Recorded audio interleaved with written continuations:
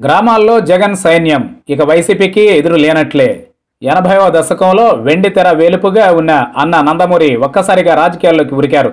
ఆయనకు అంతవరకు రాజకీయ వాసనలు కూడా ఏమీ తెలియవు. అటువంటిది పార్టీ పెట్టి రంగంలోకి దిగాక అప్పటికి 3 దశాబ్దాలుగా అవిశ్రాంతంగా ఏలుతున్న కాంగ్రెస్ను కంగు తినిపించి గద్దెనెక్కారు.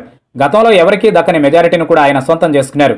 మొదటిసారి ఎన్నికల్లో రామారావుకు అన్ని వర్గాల మద్దతు లభించిన తర్వాతి కాలంలో మాత్రం ఆయన పరిపాలనా విధానాల వల్ల పట్టణ ప్రాంతాల ప్రజలు దూరమయ్యారు. అలా వారు కాంగ్రెస్ పక్షాన నిలిస్తే గ్రామీణులు మాత్రం అన్నగారినే నమ్ముకున్నారు. ఆ విధంగా మెజారిటీ పల్లె జనం మద్దతుతో ఏపీలో టీడీపీ తిరగలేనిదిగా మారింది. గతంలో జరిగిన రాజకీయానికి పూర్తి భిన్నంగా ఇప్పుడు జరుగుతోంది. అప్పట్లో టీడీపీ కాంగ్రెస్ ప్రత్యర్థులుగా నిలిచినప్పుడు అర్బన్ ఓటర్లు కాంగ్రెస్ కు జై కొడితే రూరల్ టీడీపీకి సై అనేది.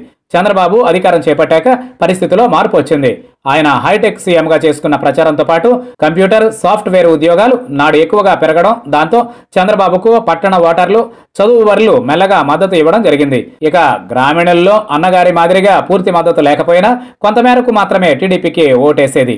వైఎస్ రాజశేఖర రెడ్డి కాంగ్రెస్ రథసారథిగా మారాక గ్రామీణ ఓటర్లను టార్గెట్ చేశారు. ఆయన పథకాలు రైతులు అన్ని కూడా రూరల్ బేస్డ్ గా ఉండడంతో గ్రామీణం తొలిసారిగా 2004 ఎన్నికల్లో కాంగ్రెస్ కి జై కొట్టింది.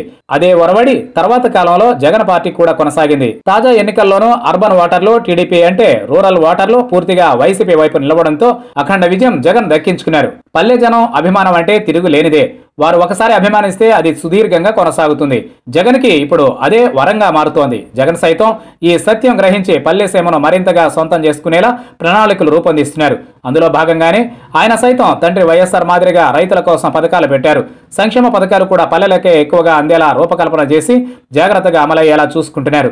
ఇక వీటికి తోడు గ్రామ సచివాలయాలు జగన్ కొత్త పథకం, అలాగే వాలంటీర్ల వ్యవస్థ కూడా జగన్ కు మరో అస్త్రం. వీటి ద్వారా గ్రామీణ ఆంధ్రను మొత్తానికి మొత్తం జగన్ ఒడిసి పట్టాలనుకుంటున్నారు.